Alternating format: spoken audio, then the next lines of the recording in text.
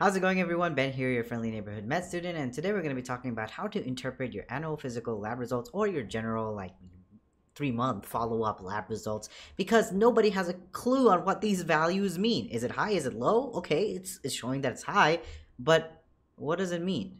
I've been wanting to make this video for a while, specifically because I see so often. I've been working at primary care clinics the last 2 years as a medical student in my clinical rotations, but something that I notice a lot is that there is one or two doctors that I've met that do an incredible job interpreting the lab results to your patient and explaining what each of these values mean. While there are other doctors, although they mean well, they just don't have time to sit down and tell you, well, this value is high, it means this, and that. They just give you suggestions or start prescribing you a medication, and you don't even have time to ask questions. So today, my goal is to actually show y'all my annual physical lab results and how I interpret the values. And although full disclosure, I'm a young guy, so my doctor doesn't check everything that they would check if I was, let's say, a 35-year-old or a 45-year-old. And I'm generally healthy. My previous annual physicals have all been healthy,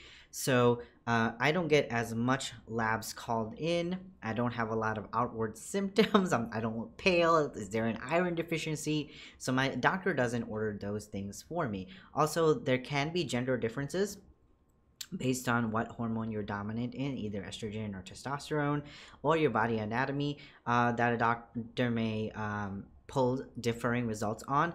But today I'm going to be focusing on the most common things doctors check. And another key caveat is that I'm not going to go over every single value. I'm going to go over the key ones that you should look out for. And another thing that disclosure that I want to give is, don't start freaking out if you're interpreting your results and you're like, oh my god, this is like super low or super high.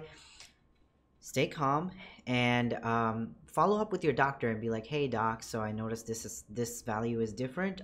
Should I do something about it? Because more often than not, even though that the lab values are telling you it's high or low, it's probably insignificant, or it could be a lab error. That is more common than you think. Labs mess up all the time because they get thousands and thousands of sample every day to analyze, and sometimes the machine isn't calibrated right. So before I start showing y'all my lab values over the years, and before I reveal all my medical information to y'all, I want to give a couple of caveats. The first thing is that if you've never been to a doctor before, it's been a couple of years since you visited your doctor and you've just gotten your annual physical results, this might not be as important, this video, because that when you visit a doctor for the first time or establishing yourself as a patient, you're getting a baseline value.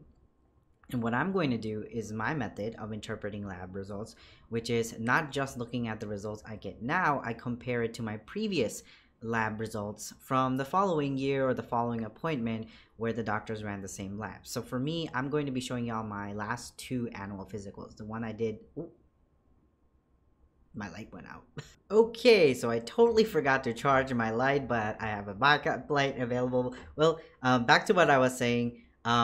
I am going to compare my last 2 years lab results, which is the one I had done this year, literally a week ago, versus the one I had done last December, to kind of gauge how I'm doing. And depending on whether or not my values went up or down, it's going to tell me if I'm doing a good job. And whatever changes I've made in my lifestyle is probably helping those values improve. Or I might point out some idiosyncrasies in those lab values too. The first thing on my lab report that I want to check out is the CBC section, that stands for complete blood count. Basically what they do is they take the vial of blood that I have and run it through a machine, and the machine kind of figures out all the cells that are in my blood. And the three values for the context of this video that you want to look out for is your white blood cell count, your hemoglobin, and your red blood cell count. So the white blood cell count tells you how many white blood cells your immune fighters are in your body. If that's normal, no issues. If it's low, it could mean that you might be fighting off an infection, and if it's high, it could also mean that you're fighting off an infection. So it's very up to how you presented when you got those lab results. So don't worry about that. Your doctor will explain it to you if it's high or low. Now, as far as the red blood cell count and the hemoglobin, you want to look at these two values together. If they're both low, or if the hemoglobin is low, it could mean a iron deficiency. That means your body doesn't have enough iron in it. This is a common problem that we see in young people, but also elderly people too, especially those who are estrogen dominated, and women tend to have low levels of iron because they lose blood. So another reason why your hemoglobin or your red blood cell count may be low is because you've lost blood recently, and that's why it's showing out in the labs as low. If you have no idea, I don't know if I've been losing blood, why is it low? Your doctor will do follow-up iron studies to make sure you have enough iron in your body, and if you and then it can be a remedy as simple as taking iron pills or following up with a gastroenterologist to see if you're not losing any blood through your gut system because of a peptic ulcer or anything more serious, or following up with a hem-onc doctor, which is a blood and cancer doctor. It's called hematology oncology. If any of these three values are also high, you might have to follow up with a hematologist oncologist. A lot of people start freaking out because they're like, oh my god, my values are high, I have cancer. That's the last case scenario. Don't worry. Most of the times, I've actually shadowed a hem-onc, and most of the times when primary care providers send people with high CBC values to us, the doctor's like, no, you're fine. You're just a little bit different. Your values are just a little bit higher than most people. We don't got to do anything about it. Just come back every couple of months, like maybe every year, every 6 months. And then we can assess if it's changing. If it starts changing, then it could mean another intervention, but that's beyond the scope of this video. Everything else on that CBC section is irrelevant for the context of this video. If any other values are grossly really high or really low, your doctor will have to do some follow-up tests. So moving on, we have the next comprehensive metabolic panel, also known as the CHEM14 or something like that.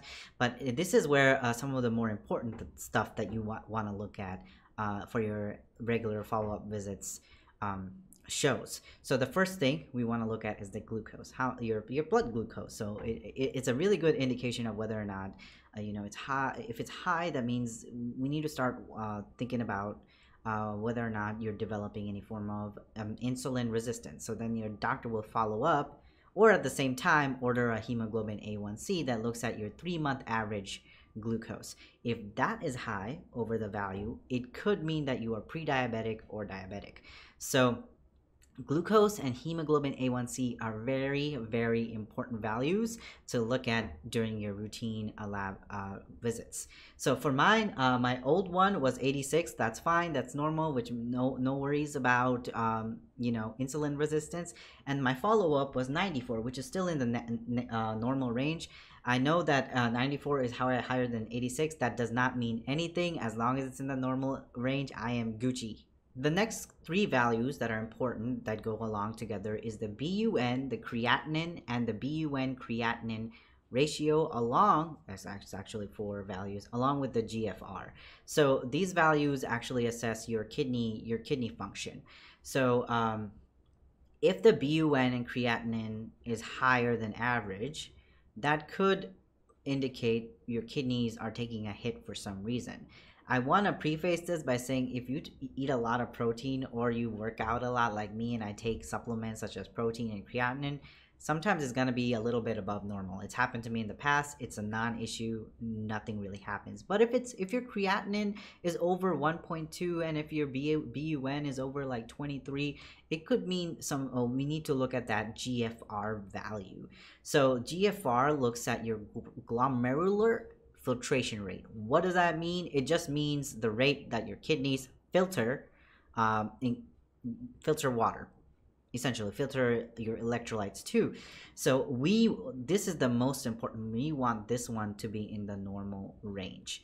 So if it's in the normal range, your kidneys are healthy, you're doing great, good job. If it's low, it could mean that you have some form of acute kidney injury. That could be as simple as getting hit in the sides, or if you have a long history of diabetes, we need to monitor this over and over again and more routinely if we start seeing it dip down. So another really important thing to note is that even if it's a normal value, if we see it dipping down over time, especially if you have a diagnosis such as type 2 diabetes, we need to be vigilant, very, very vigilant about keeping up with those values, and maybe prescribing some drugs to make sure it doesn't continue to dip, even if it's in the low to normal range. So for my BUN creatinine ratio, and my EGFR, everything's in the normal range in both this year and last year, so we're good here too. Another value you want to look at, and I wanted to highlight in this section of the lab report, is the calcium value. This is important because I think it's says a good indicator of how much nutritional calcium you're getting, and calcium is a huge component of protecting your bones. So I think it's very important for every patient to check this value themselves. And for me, as you've seen, that it hasn't changed much. It's on the higher normal range. Last year was 10.3, and this year was 10.1. I think the 10.3 is a lab error. It might be detecting it a little bit too high, because when you are at 10.3, you start showing symptoms of calcium toxicity, like muscle spasms and facial spasms and twitching. I didn't have any of that. I just think my body naturally runs, my baseline calcium is naturally 10 to 10.2. So this is normal. I've never had any symptoms from having high calcium. And this is another reason for me to emphasize that for many people, your baseline might not be in the normal range. So my baseline for calcium is always in the high to normal range. I've never had issues with it. So the last thing on the comprehensive metabolic panel that you want to look at is the AST and ALT, which tell you how good your liver is doing. This is really important, especially in America, where a lot of people drink alcohol, and some people might have elevated liver levels, which is an indication for you to cut down. Like there's no sugarcoating it. If you drink alcohol chronically and these levels are rising, you need to cut it down. Other liver conditions can also influence these levels, and also it's a good follow-up to check these liver levels when you're on certain medications that can affect your liver. I'm on testosterone, which does affect the liver, but luckily you see it's not affecting my liver at all, because I'm using it responsibly, I'm using it as prescribed, and I don't chronically drink alcohol. So my liver is completely a-okay, and we can move on. So now we're really getting into the juicy labs, the labs that really do tell you if you've been eating well, if you need to, cut down on eating some fats, or if, just overall nutritionally how you're doing, and as far as exercise. So in my first one, the first thing is the lipid panel with the LDL HDL ratio. The lipid panel tells you about your cholesterol, your triglycerides, which is another form of fat your body produces, and your LDL and HDL cholesterols. HDL is the good cholesterol, so you want that to be on the normal to high range, and LDL is your bad cholesterol, so you don't want that to be high at all. So let's look at mine, because it's interesting.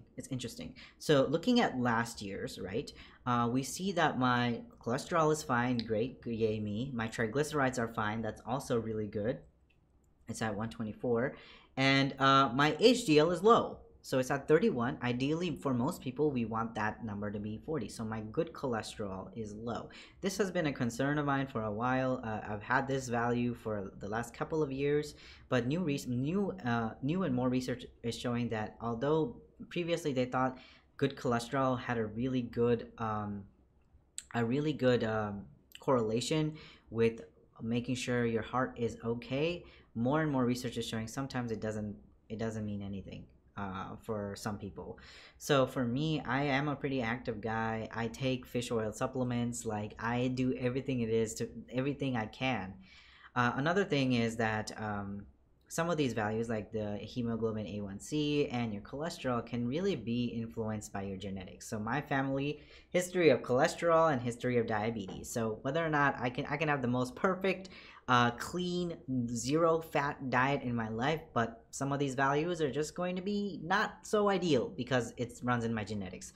So HDL is low. I'm very, very upfront with that. But if you look at this year's value, it hasn't dipped down at all. It went up one value. So this is where I kind of stay. This is my baseline. So as long as I'm not going any more under than the 31, 32, I think I'll be okay. The next value that I noticed that was a little bit high was my LDL. So from last year, this is the bad cholesterol. VLDL is another form of bad cholesterol, but the LDL is the one that we really check as physicians. The LDL, my one, we see that it's indicated as high. It's at 129, but this is where it really depends on the lab, and that lab interprets results, because for people who don't have high cholesterol, people who are young, as long as it's under 130, you're fine. You don't need any form of medication. So even though mine is saying high, it's at 129, it's not really. I don't really need any form of drugs, or I'm actually pretty okay here. But if you look into this year, I'm actually doing a lot better. It's at 118. Actually, I also noticed my triglycerides have improved a lot. Last year, even though it's in the normal range at 124, this year it's at 73. So I'm actually doing pretty good. I was a little worried about this because I had my annual physical around December, which is Christmas time, Christmas, Thanksgiving time, where I generally tend to eat a lot more. But what I've been doing recently is, even though I've been eating more red meat, I've been straining all the fat. So once I'm done browning my meat, once I'm done cooking, I've also been grilling a lot with my electric grill, which drips away all the fat in the meat that I cook. So my labs, even though on the reference ranges it's high as far as LDL ratios and things, I'm improving a lot, and I'm so proud of myself for that. So the next lab is a follow-up to the glucose that we saw in the comprehensive metabolic panel, the CAM14 panel. And this is the hemoglobin A1C. Like I've said before, it's the 3-month average of your blood glucose, and I'm doing excellent here. So last year it was at 5.3, which is excellent. We usually want it to be below 5.7. Anyone from 5.7 to 6.4. It's in the pre-diabetes range. That means you don't need to be on any medications, but we need to monitor you and maybe make some lifestyle changes, less sugar, less simple carbs, and more complex carbs, and more fiber in your diet. So that's that range where we're like, okay, let's keep monitoring it. But when it's over 6.5, that's when you have the diagnosis of diabetes. So for me, I have my most recent one was 4.1, 4.9. So I'm in the normal range, and I'm good. And we're at near the end of my report as far as the most important things that my doctor checked. And the last thing for me specifically as a person of color is testing my vitamin D.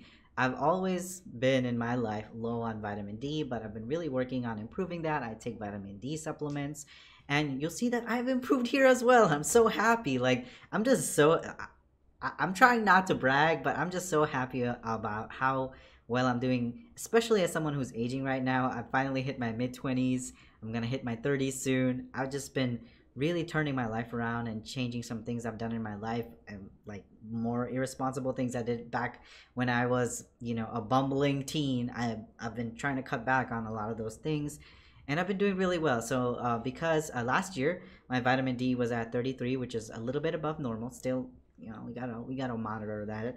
But this year it went up to 42. I'm so happy about that. But I will say, big caveat in this is that last year I was in my clinical rotation, so I barely ever saw the sun. This year I'm in my 4th year chill rotation, so I'm actually going out going out and seeing the sun, and like not stuck in the hospital all the time. I can actually go on walks and stuff. So maybe that's why my D values have increased by 10. But before I started taking vitamin D supplements, my D levels were as low as 25, which is pretty bad, because the lower end is 30. And if you have low vitamin D, that can make you susceptible to things like COVID. Research has shown low vitamin D levels is associated with COVID, but most importantly, the highest link of vitamin D is with calcium, and it's your bone health. So we want good calcium and good vitamin D levels in our bodies. Anyways, we're at the end of my labs. Y'all know my medical information now, so do what you will with that. But other than that, I really enjoyed sharing my lab results with you and explaining to you on how I interpret them and how I go from, how do I follow up with my doctor. So if any of these values are significantly high, maybe like 2 or 3 levels higher than it should be, I immediately call my doctor, or wait till my doctor to call me, because usually if it's the levels are out of whack, the doctor's going to call you to come back into the office and be evaluated. But I hope this eases some of y'all's anxiety about interpreting your lab results, and I hope it helps you kind of understand why we run the labs that we do, and the next steps we think about taking. So I know a lot of the things I said are kind of ambiguous if they come up as high or low, but that's because if these lab values are very high or very low, it can mean a bunch of different things. I just want to make sure that you know what is a good value to stay in, and don't be alarmed if you're just a little bit high, because it just might be a lab error, or that could just be your baseline. And even though your values are normal, check the trends over time. Are you doing better or are you doing worse? So, other than that, I hope you got something out of it. I hope that you'll share this information with someone who may benefit from this information. Follow me on Instagram and Twitter to keep up with my social media and activism work. And hopefully, I'll see y'all in the next video. Mwah. This is Ben.